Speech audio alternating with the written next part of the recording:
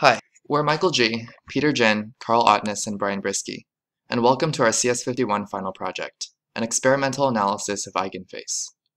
For our project, we wanted to explore the fundamentals of machine learning. As a result, we opted to implement an Eigenface generation and evaluation program that ultimately takes an image and attempts to identify that person in a learned dataset.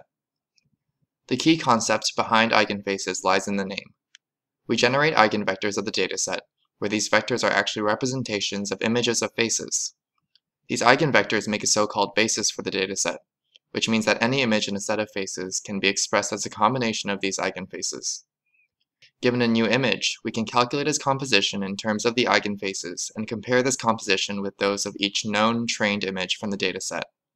The algorithm then finds the closest match and classifies the new image as showing the same face. As a part of our project, we produced several driver scripts that make it possible to interact with the Eigenface libraries that we wrote.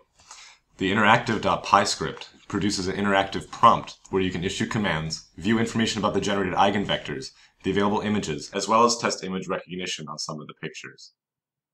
The image recognition attempts to identify the name of the subject whose photo you specify. Information about that is available in the help command in the prompt. This interactive prompt also allows you to view the eigenvectors that have been generated. Here we're displaying several of the eigenfaces that we created.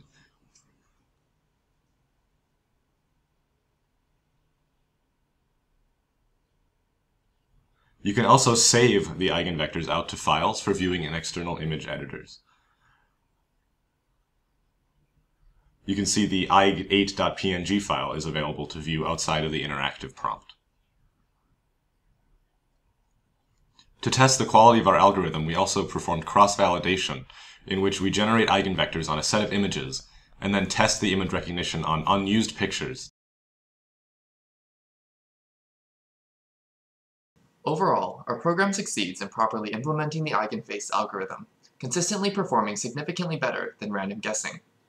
When performing tests on various combinations of parameters, we found that the multi-training model with the 10 eigenface generations done on 4 training images and 6 testing images resulted in the highest proportion of correctly identified images and a small standard deviation.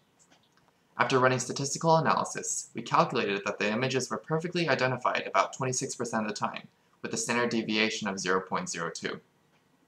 After performing the confidence interval test, we can say with 95% confidence that our algorithm correctly identifies between 0.2516 to 0.2750 of images. This was an Eigenface implementation. Thanks for watching.